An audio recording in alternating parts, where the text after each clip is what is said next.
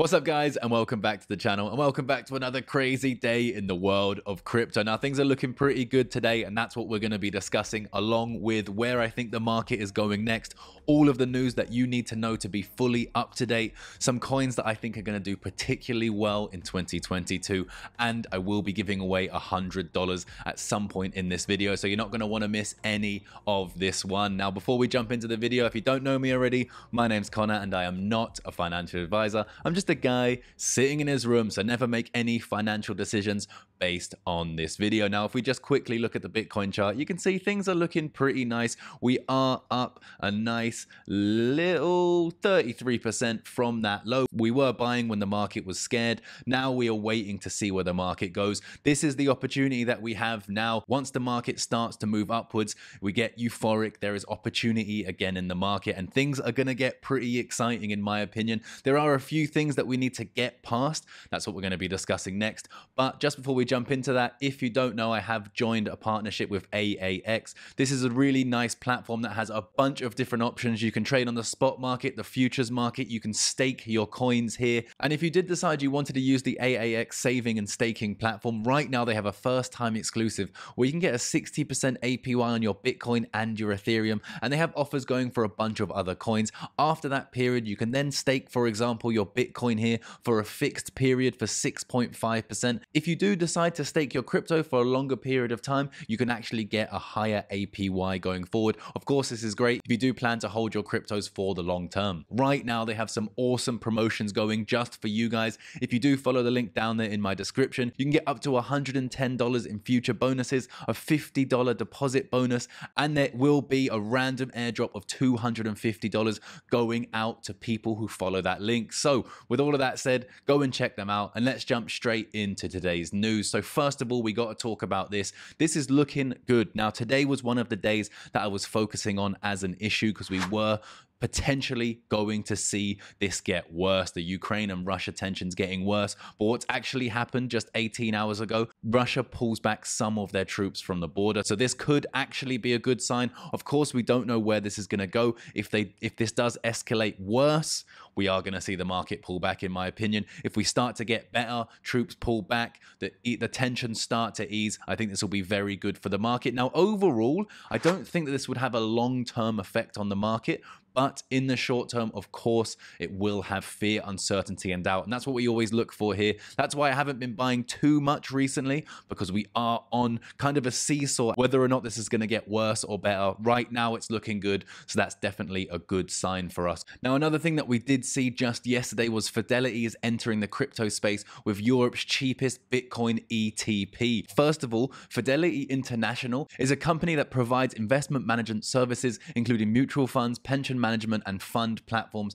to private and institutional investors. They have $780 billion of assets under management. Now, the second question, what on earth is an ETB? So an ETB is a security available on the stock market that works like stocks, since both having fluctuating prices and are publicly traded. ETPs differ from stocks, however, because they are used to track a specific financial instrument, like a currency, interest rate, commodity, or share price index. So this is basically giving a huge amount of people access to Bitcoin that may not necessarily even know how to do it. So as this technology, being Bitcoin, becomes increasingly accepted, our clients are rightly asking for an efficient way to benefit from this trend. So FBTC offers clients an institutional quality solution to enter the market in a familiar, simple, and secure way. So that's the most important thing. It's giving access to people who otherwise might just not be bothered to get involved in crypto because it seems like the barrier to entry knowledge-wise is just way too high. And with over $700 billion worth of assets, this could be a very good thing for the market as a whole. Now, just moving on to the last piece of news that I found today, I wanted to discuss a crypto quant fund manager thinks that it's not time to buy Bitcoin and Ethereum,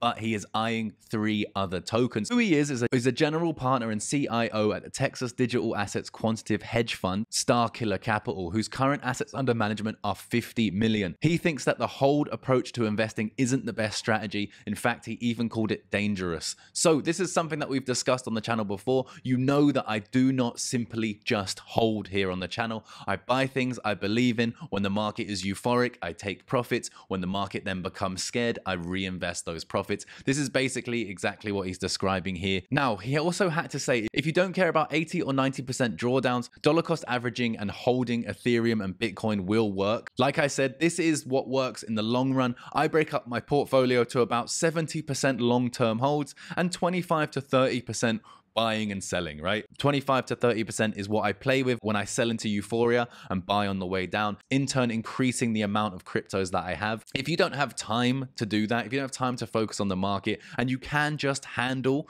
pullbacks like we saw 2018 to 2020, there was a massive pullback, but if you had been dollar cost averaging over that time, yes, you would have seen these 80 to 90% drawdowns, but you would have also seen massive gains going into the most recent bull run. So in his own words, if you can sustain those sorts of pullbacks over a 20-year period, I guarantee you'll be very, very rich. You'll just be amongst a very tiny group of people who can do it. Now, I don't think it's going to take 20 years. In my experience, it's been about 5 years. I first got involved about 5 years ago. I did see these 80 to 90% pullbacks, but I saw intense, life-changing gains just from simply buying, holding, and dollar cost averaging. But the most interesting part of this article is the 3 tokens that he was looking at were Avalanche, Polygon, and Synapse. Now, Avalanche and Polygon, I think, are going to do incredibly well. I haven't had time to research myself into Synapse, but maybe something you guys want to look into because this is a fund manager that has his eyes set on that project. So with that said, this moves us on to the coins that I think are going to do really well this year. So first of all, of course, Avalanche down right now at 35% from the all-time high. Just like him, I think that Avalanche is going to do very, very well going forward. This project is faster, cheaper, and some might argue that it's actually safer than Ethereum. So this could be a real contender in that space. Definitely a lot of potential here. At a $23 billion market cap, there is still room for this project to grow, in my opinion. Now, within that ecosystem, we have Joe. This is Trader Joe, the most used decentralized exchange on Avalanche. This is something that I was actually buying quite a lot of during the dip that we've seen. I think this has the potential for a huge upside. Even right now, sitting at $1.31, we were just shy of $5 just a few months ago, just under a 4x from where we are now, just to hit the old all-time high. That's something that I'm definitely expecting, and I have been investing into Joe myself. Now, moving on from that, I want to talk about some smaller projects that I think have huge potential. Now, Cardina is a project that I've talked about on the channel before, and it's getting a lot of attention in this space here on YouTube, TikTok, that sort of thing. And they are another layer 1 solution that, according to them, are safer smart contracts. They have no cost transactions. It's energy efficient at scale. They've got proven security and industrial scalability. And from my research, this does seem like they have the potential to actually grow into one of the biggest layer 1s. I haven't invested into this project yet, but I'm definitely considering it. As you know, here on the channel, I'm here to make money, right? And the good thing about Cardina is it gets a lot of media attention, both in mainstream media and on social media. And we see these sorts of projects absolutely moon. They're talked about socially the most, which means the most amount of eyeballs go onto these projects, and they can have the most intense movement. But with that in mind, do keep into consideration, I'm here to make money. If I were to invest in Cardina and we saw a massive pump, I would 100% be taking profits from that position. While the market is low, you can start to plan what you'll do if we do see another bull run. Well, like I mentioned at the start of the video, I am giving away $100. So all you need to do, follow the link down there in my description, head over to my Twitter, make sure you're following me. I do talk all sorts of nonsense over there. Basically, if you tweet me over there, I'll respond to you because almost no one talks to me on Twitter. But over here, all you have to do, follow me and retweet this tweet and then post your Binance Smart Chain address here. And I'm going to pick someone tomorrow to send $100 to. Now, moving on to my last 2 picks, we got Moon River. Now, I know a lot of people might be a little bit salty about this if you did buy up here. I actually initially bought Moon River around exactly where we are right now. So I made about 4 or 5x. I only took a tiny bit of profit from the top. Wish I took more. And now we're back here. But I think that this project shows a lot of potential going forward. It's fast. It works well. There's a lot of projects building on it, games, dexes, that sort of stuff. All the things that we want to look for. It's built on the Kusama ecosystem, which is the sister chain to Polygon, another project that I am super bullish on, another one that I was buying on the dip. Go in and look at this. They also have a sister chain called Moonbeam, 2 projects that I think are going to do very well going forward. And then just lastly, Engine Starter. I've spoken about this on the channel before. As we speak right now at a $22 million market cap, down from 22 cents to just under 4 cents as we speak. This is a launch pad. As you know on the channel, I'm very bullish on launch pads. I hold Engine Starter, Seedify, and KCC Pad, all of which have bought me multiple X's in projects that I've invested using their platforms.